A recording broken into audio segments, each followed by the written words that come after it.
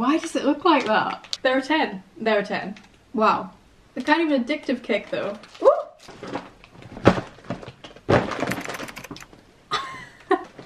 Hello. Whoa, this chair has got a mind of its own. Welcome back to my channel. I thought I'd do a video where I taste tested some Japanese snacks because my sister, the love of my life over in Tokyo, Yoshiko, sent me the biggest delivery of Japanese snacks. Now, I don't deserve this, and when I say I cried reading the letter that she wrote, I mean I like cried reading the letter. I'm super grateful, and yeah. And why not take this opportunity to just, you know, have a little munch on all of them. Oh my god. I mean, I just have to say, this is a dream come true, pretty much. Look at these. The packaging, first of all, is the cutest thing. It's so kawaii. Now, if you think I pronounced that wrong, I haven't. It's just my accent. I've actually pronounced it perfectly. So again, thank you, Yoshiko. You are the biggest angel in the world. She's really personalised it. She knows I like salty things, she knows I like nuts, and she's even written out what everything is and labelled it. So she's included some green tea. I adore green tea, love this, and I assume this is going to be like proper authentic green tea. Who knows the trash that I am drinking back here. But she's included some corn tea, which I've never heard of. Didn't know it was a thing, don't know what it's going to taste like, but I am going to try that right now. So I'm going to let my tea brew. Oh, it smells like popcorn. I'm going to let that brew. I don't know where to start. Well, I'll start with number one, shall I? Okay, so these are Mino and they're crispy broad beans. And she has mentioned that they are her favourite, so they don't smell of much. Oh wow, they are luminescent. They are bright green. Okay, I like that. Great texture. They taste like they'd be fried. They're so crunchy, they taste like they should be fried. They are fantastic. I'll probably forget that I'm rating them, but if I was to rate them, 10 out of 10. Cracking start. Hashed potatoes. Where are my hashed potatoes? These ones look very sophisticated, very adult. I feel like if I was trying to be posh, I'd go for these ones, because the rest of it's kind of like fun and really creative packaging. This one's a little bit more minimalist, a little bit more classy. Okay, so far they've all had resealable zips, which is such a good idea. It'll be more expensive to manufacture the packaging, but I think that's definitely worth it. It's definitely a good feature. Ooh, they are so light. Cheers. I didn't think they'd be that crunchy. Do you know, I wish they were a little bit more salty. They are good though. They look like they'd be expensive though, that's the only thing that's holding me back. Edamarico, which is an edamame snack. Let's have a look. I know I'm pronouncing these wrong. Please forgive me. These look fun. Again with the resealable packaging, I love it! Because I did think if I was going to open them all at once, I'd have to eat them all straight away so they didn't go stale. I mean, I might still do that, but... Can you see them? Oh, they're cute! They're smaller than I thought they'd be.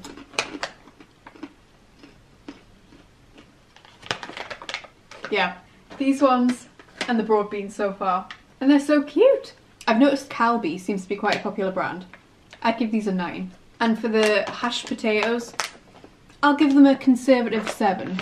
I feel like they could be improved. A bit more flavour in there wouldn't hurt. I've definitely seen these before. I've definitely heard of them. I feel like you can get them in other places. I think I've seen them in Italy. Am I wrong? Maybe, I'm not sure. They're like pretzel sticks, like, I don't know, fried bread? Is that what they are? And these are tomato flavoured. They look to me as if they're going to taste like pizzas, but again, the packaging is super cute. I'm hooked. I'm a sucker for marketing. That'd be such a great job, wouldn't it? Individual sachets. Ooh! They taste like pizza.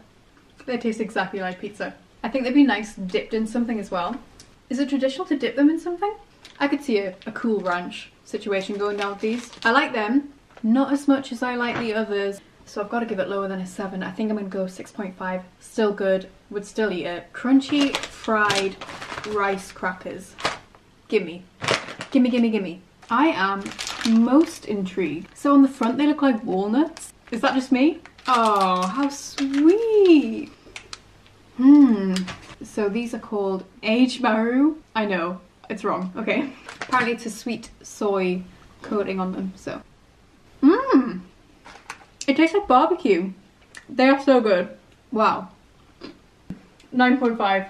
Wow. Is wow descriptive enough for you? No, yeah, they're super good. I do like the sweet, salty element of that. They are great. I'm gonna have another one. Next, my dudes, we have, oh wow, a wasabi cracker. Now, I'm glad I've got a description here because this packaging is quite the ambiguous packaging, isn't it? Like, I would not know for the life of me what that was. Unless, is that what wasabi is? Is it a plant? I don't really know much about wasabi. All I know is it's spicy and I like it. They are super small, tiny, tiny little babies. Mmm. Oh. Wow, they are spicy. They're kind of an addictive kick though. Yeah, I could eat these. I feel like I could go to the cinema and eat these. Oh my god. They really sit on your tongue. Like that wasabi flavour just coats your tongue in a nice layer of heat. Ooh, I love the pain. We need things like this over here. I'm really excited for these. These are Chipstar. They're basically the Japanese Pringles. Super famous. They come in loads of flavours. This one is the nori flavour, which obviously I'm gonna like. I'm obsessed with nori. It's the best snack, is it not? Is it not? Packaging? Packaging. They might be like the salt and vinegar flavour. Ooh! Because salt and vinegar Pringles are probably my favourite flavour Pringle, so if they're anything like them, they're gonna be good. Oh my god. They are amazing. Exactly the same as a Pringle. That texture, you don't get it in any other kind of crisp, do you? It doesn't take much effort to chew, it sort of just dissolves in your mouth in the best way. I haven't been rating them, but these can't be anything less than a 10, can they? No, yeah. They're a 10. They're a 10. I am going to eat the rest of them as soon as the camera's turned off. Right, time for a tea intermission. This is sufficiently brewed. It's quite dark in colour. That's so good. It tastes like popcorn. That's amazing, but it doesn't actually taste like popcorn, it tastes like the popcorn kernels. So you know when you have the unpopped kernels in your bag of popcorn and you suck on them just to get the flavour off? No? Just me? I want to know how popular that is. Like, is it a thing people have every day? Because I think I could. I'm stoked with how many savoury things she gave me because it's really feeding my salty craving, which I have pretty much 24 hours a day, 7 days a week. Now these look absolutely terrifying. They're habanero hot potato rings. Habanero 1, very spicy. Hot, double the spice. Right, okay. Woo! Oh yeah. Oh, they're cute. Oh wow. Is it ambitious to put this many in my mouth at once? I'll test the waters first. I'll just have one. That's alright. It's not that spicy. Oh, okay. It builds on you. Oh yeah. Ooh, it's quite hot. It's a heat I can handle. I mean, I like hot things. For the average Joe, yeah, they're hot. Obviously, I'm hard as nails, so they don't really affect me. Ooh. But because they're so flavourful, they're amazing. Definitely more flavour than spice. I can't give them a 9, can I? I'm going to bump up the broad beans to a 9.5 and give these a 9.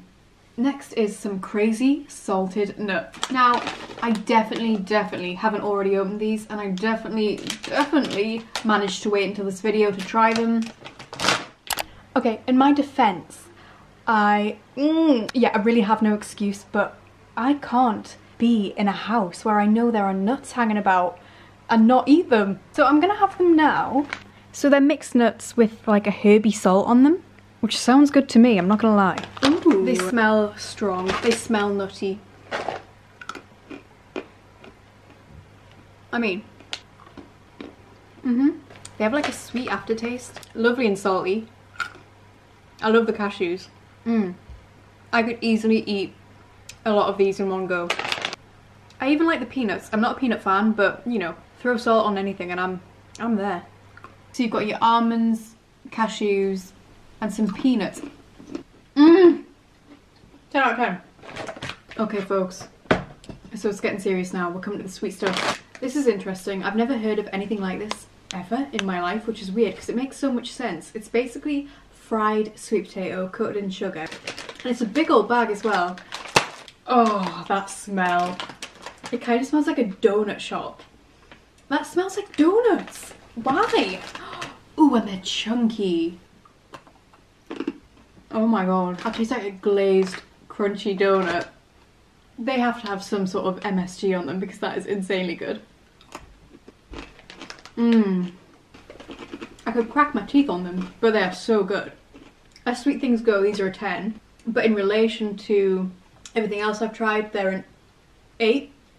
Just because if I was going to pick a snack, I'd probably pick something salty. But in terms of sweet things, 10 out of 10. What the heck? Coffee bean chocolate. It just makes sense. It makes sense. Funny enough, I've not actually tried this before. I don't think these ones are vegan though, but I think you can get them vegan. I think these ones have some milk powder in them, but heyo. Are these going to break my teeth? They have a weird texture. Do you know, I don't think I like them as much as I thought I would. I prefer the smell. It's not that they're bitter because I like the bitterness of coffee. I just think the texture's a bit weird. They do remind me of minstrels, coffee flavoured minstrels. That's exactly what they taste like. And I've never been a fan of them. In many ways, I kind of wish it was more bitter. 5. Because they're not bad, I'd still eat them, but I wouldn't reach for them. Next one. These are like little animal, I don't know, biscuit. Oh, I thought they had chocolate on them. So this is one of her childhood favourites, and apparently Japanese children became familiar with English while eating these because it has a little English cartoon on the back. Oh right, and it's got the names, the English names of the animals on them. How fun. They look so cute. And again, the packaging gets a 10 out of 10 already. These have no right being so cute. A little ox, a horn owl. It's even being specific in the breed of owl it is. Now that is education. Parrot. Very accurate. That is exactly what parrots look like as well. Cheers. They taste like English rich tea biscuits. Because the thing is, they're not overly sweet. They're like perfect. It's weird because I thought they'd be really sweet because they're for kids. Maybe the Japanese care about the children's health. Weird. Pretty much my ideal biscuit. So good. So the next few things are matcha flavour. I feel like I should already just give them a 10 out of 10. But for the sake of the video, I will try. The first thing is really interesting. It's really healthy, really posh, really fancy. The packaging is a little bit softer, a little bit nicer, more high-end, I think. So it's a brown rice biscuit sandwich with soy matcha cream, rich in iron and vitamins. I think this one, again, is suitable for vegetarians, but not for vegans. Oh my god, they're so cute. Okay, so you get 2 packs on the inside, and in each pack you get 2 little sandwiches. That smells of matcha. So they're like a Japanese version of a custard cream in many ways. Do you know, it's not sweet at all. That cream filling is good. I would buy that. I know Japan is really famous for having loads of vending machines. I wonder if you can get them in the vending machines, or are these a little bit posher? These are a little bit more upmarket. I was skeptical because I felt like rice, bran, cracker, boring, dry. No. Tasty, creamy, matcha. I've definitely heard of these before. I feel like they come in lots of different flavours. This one is matcha and macadamia nut. Macadamia nut is so underrated. Also, we don't get many things macadamia flavoured over here. Packaging's really cute. I've opened this weird. It's funny looking. Why does it look like that? That's the strangest texture. It's kind of like a fudge texture. Oh my god. It's definitely harder than I thought it would be, but then it got nice and soft and so flavourful. That texture's like honestly nothing I've ever had before. Firm, but kind of crumbly, kind of soft. That is so dreamy. I'm gonna have the rest. I like these more than I remember. That gets a 10. I ate the whole thing. To conclude, my favourite salty ones are, I like the habanero hot potato rings. I love the crunchy broad beans, the salted mixed nuts. These babies, chip star, nori flavour. C'est magnifique. My least favourite savoury was maybe these. They're a bit too tomatoey for me. What's my favourite sweet thing? I love these, but I also like the soy joy. I feel like the soy joys were better than these just because these ones are super, super sweet. And I feel like you'd really have to be in the mood for them. The soy joy, I could have that every hour of the day. So she sent me a Japanese curry kit. This one is apple and honey flavour, which sounds divine.